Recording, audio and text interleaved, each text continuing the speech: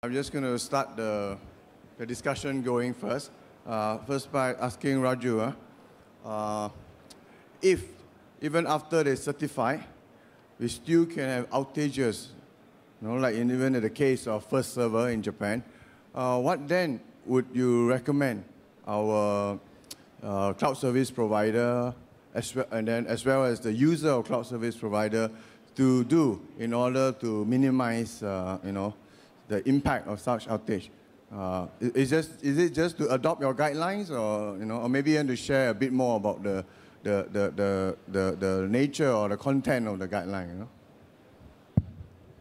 So according to me, the biggest issue that the cloud service provider has to lose is not money, is reputation.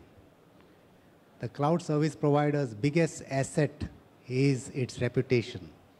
If word gets around on social media that this specific cloud provider is not reliable, has outages and does not inform SMEs or end users that there is an outage, planned or unplanned, then that cloud service provider will get it will be very difficult for that CSP to attract new business, because reputation is a #1 issue in public cloud. As far as the end user is concerned, you have to protect your business first. It's not the responsibility of the cloud service provider. It's not the responsibility of the government. It's your responsibility, because it's your business, it's your customers, it's your suppliers, it's your database. Therefore, I would say keep a DR or BCDR or in-premise of your most critical workloads. Because if that's on the cloud and whatever reason there is latency or there is non-availability or there is a security attack and that service becomes unavailable, your customer doesn't care whether the cloud service provider is unavailable. He cares that you are not providing that service to him, and he will sue you. He will damage your reputation. Therefore, make sure you have secured your reputation by having 100% what we would technically call active DR in place, by having in-premise your most critical workloads, and use the cloud only for passive or archival or for workloads that are not hypercritical. On the other hand, you can use the cloud for hypercritical workloads. However, make sure you have a copy in-premise as well. Thanks. Thank you, Raju. So if this is the case, that there is so much at stake, both for the cloud service provider as well as for the user to protect their asset and to ensure that there is sufficient level of service delivered, then it's kind of common sense that they would want to do it. So is it still necessary to regulate it, Stacy? Well, of course, when you say regulate, do you mean regulate cloud or regulate, make sure that regulatory compliance is adhered to? Yeah. However you meant regulate to be when you use the word regulation in your presentation. Well, I think that regardless of what the technology is behind any industry, if it's a regulated industry, or if there are regulatory compliance issues such as privacy laws, that you really need to make sure that your cloud service meets those obligations for your customer. The customer is the regulated entity, and that isn't going to change. Now, it isn't to say that regulations can't adapt to enable the use of new technologies, but in the case of cloud computing, you're still going to need certain, your customers are going to need business resilience, auditability. In some cases, as in the case of the financial services industry, they're going to have to know where their data is. They're going to have to know how their data is being used, that it's not being used by the cloud service provider for some other purpose. So there are going to always be regulatory compliance issues if you are dealing with a regulated, either regulated data or regulated customer. Thank you, Stacey. So it looks like, depending on the sector, right? So financial services, it will tend towards regulation. Yes, and also if you're dealing with non-regulated entities that have customer information that might be protected by a privacy law or something like that, you still have similar I think by now most of you would have heard about the MTCS, the multi-tier cloud security standard that's been developed by IDA together with the IT Standards Committee in Singapore. And that is to set out like different level of services and so an expectation so that the end user would know what to expect when they contract, or they get into an agreement with the cloud service provider. So, either Raju or Stacey, do you think this multi-tier approach is appropriate, or do you all do multi-tier? Have you seen this approach been adopted in other countries for cloud services, in terms of having a standard or guidelines? I think I would like to think as a Singaporean that Singapore is the first in the world to have this multi-tier approach. And the reason is very simple. You need to have multi-tier because SLAs are different depending on the tier. Now let's say you are on the highest tier and you want mission critical services and you want an uptime of 99.999%. Therefore, the cloud service provider who signs on that SLA has to make sure that he is giving you 200% redundancy. That means he is replicating your workload in premise, in the data center in Singapore, and possibly another copy of it in a data center outside of Singapore. So that if the primary data center fails, he can pull it out from the secondary data center in about 1 hour or 30 minutes or whatever time that the SLA requires. But you are paying a high price for that. Whereas if you are on the lowest tier, you are paying a very low price, where you are getting probably 95% availability. Therefore, you have a downtime of up to 4 hours of unplanned downtime. So think about it. Therefore, if you didn't have these tiers, you would either be all paying the same high amount, or you would all be paying zero, like you do right now for YouTube. YouTube, Gmail, you don't pay any money. Therefore, if the service goes down, you have no indemnity. You cannot sue Google, right? Whereas you pay money to Salesforce.com, and if you are on a high priority there, Salesforce.com must ensure that the service is available for you 24/7 without an outage. So that's why 3-tier makes sense. Thank you, Raju. How about a view from our overseas colleague?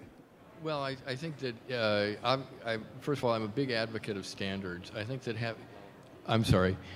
first of all, I'm a big advocate of standards. I think that having a standardized approach is very important, and I think you're right. Singapore is a first, and it's an eyes wide open, very smart approach to developing a standard around this. For financial services, and I think this is applicable a little more broadly than just the financial services, we at ACCA and another trade association, the Open Computing Alliance, developed what we call the Safe Cloud Principles for FSI, which address many of the same issues. And I can go into this in a little bit later in detail, but I think that regardless whether it's using NIST standards or ISO standards or in this case we're talking about IDA's platform, I think it's very important that the industry look at solving problems across the industry and across the globe. They have to implement standards. Thank you, Stacey. Now, moving on, as you know, this segment, we're going to talk about computer security as well. So I understand from Raju that his guideline do not cover security breaches, but cover outage incidents. So just want to check, whether or not, with respect, because security obviously is also cyber threats and cyber security are important issues. How would you suggest some of these may be addressed or could be addressed, whether with this guideline or extended guidelines? So that's a good question. There is already a security guideline in place, which is already now a standard under ITSC. It is called MTCS, Multi-Tier Cloud Security. And even though it is not law yet, I hope it will be, because it affects all of us. If there's a security attack, if there's a DDoS on your workload, in your data center, or in the CSP's data center, somebody has to figure out that it has been a security attack. It is probably either malicious or it is probably directed, which means some some organization like the mafia is directing deliberate security attacks, and that is taken care of by MTCS. So we don't go there because it's already an established standard. IDA is already implementing that in the guidelines as well as in tenders to ensure that only cloud service providers who have passed the MTCS standard and have been certified in tier 1 or 2 or 3 can bid for IDA or government contracts. That's the way to go without even making it into a legislation. The moment the government says, yes, you must pass the standards, otherwise I'm not going to give you contracts, that already becomes a de facto standard. Yeah, just on the check, if Stacey has any comments to add to that around security and cyber threats, how we can manage and help to address those incidents. Well, first of all, I don't know if everybody in the room is a Singapore company, so I would look at, I think you also have to look at ISO standards. NIST is developing standards in the U.S. that will be, adopted globally. Can you all hear at the back? I'm sorry, I'll hold the microphone closer. So what I was just to observe that in addition to the IDA standards, if you're looking at a global market, you also have to be looking at, for instance, the ISO standard 27000 series standards and NIST 800 series standards, which are under development. It's, again, these are very, very, the NIST is a framework, actually, not a process, so I should be very clear about that. And it's an approach to establishing the processes regarding classifying data or categorizing it, selecting the appropriate security controls in regard to the particular data, obviously testing and assessing security controls, authorizing, it's access and authorization, and then monitoring the security state, all of these things in a framework. So there are a number of, standards that you really should be looking at as you consider your security issues. Thank you, Stacey. I suppose this goes back to the keynote address in the morning where Ace Kung from IDA also stressed the need and the use of standards and how that could help both the service provider to design the service to ensure a certain level of security, as well as to assure the level of security from the user can acquire when arranging service with the CSP. So we have about 5 minutes left. So I'd like to open now to the floor for questions. Any questions for Raju or Stacey, please? You should have enough time to have think of the question by now. Question? Let me make a comment while we're waiting for that first hand to rise. I think when I think about cloud security and then map the question of cloud security, and you described outages, which are obviously significant, but the largest security breaches, as we all know the statistics, in the last 2 years, the largest security breaches were eBay, Target, Home Depot, JP Morgan, the great bank robbery with 100 banks around the world, 30 countries. None of these were cloud services. And so the question of cloud security has to be mapped against against security reality. And there's you can look at it anecdotally and say, well, who's going to be more concerned about cloud security? Somebody who focuses 24/7 on it, or somebody who has a department that pays attention to all of its other IT concerns, as well as making sure that they're secure. But once you meet those standards, once you have the practices in place, you have a product to sell against the question, who's more secure? you do have to make that threshold of ensuring that you have done everything you are supposed to do to have the highest level of security. Thank you, Stacy. Any questions from the floor, please?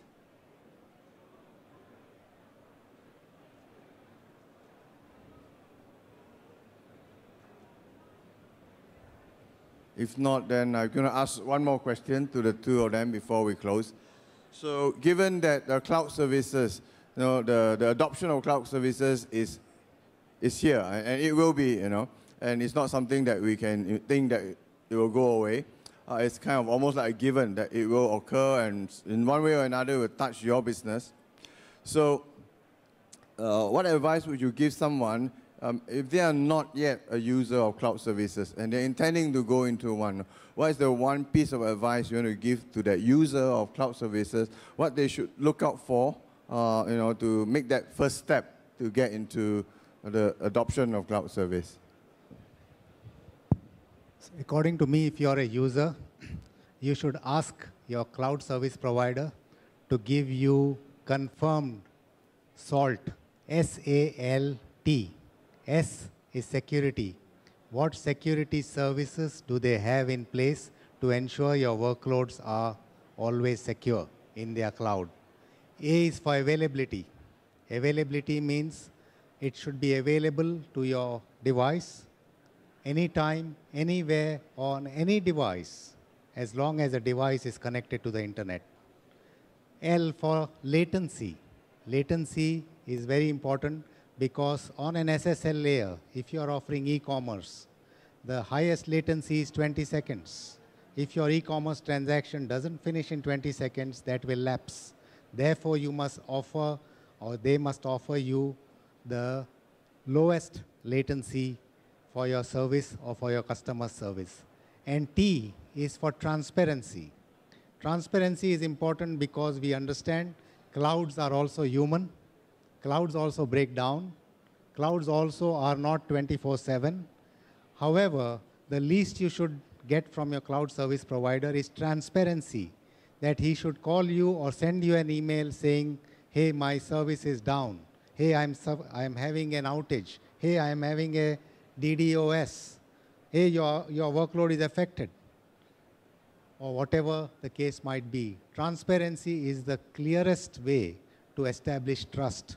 And unless there is transparency between the cloud service provider and you, the customer, or the end user, the whole system will not work. That's my advice to you. Actually, I would start with the premise that you're a cloud service user now, because invariably there are cloud services floating around your enterprise, whether you know it or not. You may be entirely on Google's Gmail, and therefore you know it. You may have devices in your business, and so you've got apps and and the devices running on the cloud. You're likely running a remote access system that uses the internet to connect. So start off with the premise that they are coming into this using the technology, they just don't know it, or they may know it. And then recognize what risks are involved, and that you're ready to address those risks one by one, step by step. The things that you've listed are important and are a great hallmark. So look at the evolving environment that your business is going to be doing business in. The cloud is there. It's going to be part of the business process.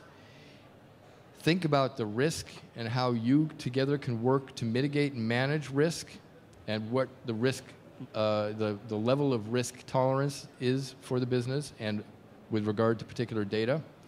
Think about the Internet of Things coming. Think about how this is all evolving, and then step back, and with those criteria and a few others that you can find in our ACCA reports or on our website and elsewhere in standards, since I'm plugging standards so heavily here, help your customer manage their risk going into the cloud. Thank you very much, Stacy. So as you have no questions, I'm just going to close this now and say that first, there are a lot of acronyms being thrown around, But just remember the following. Go and look at MTCS. This is our Singapore standards for cloud security, right? Publish here, you can get hold of a copy of it, and you can educate yourself about what kind of security requirements you need, you desire in engaging a service provider.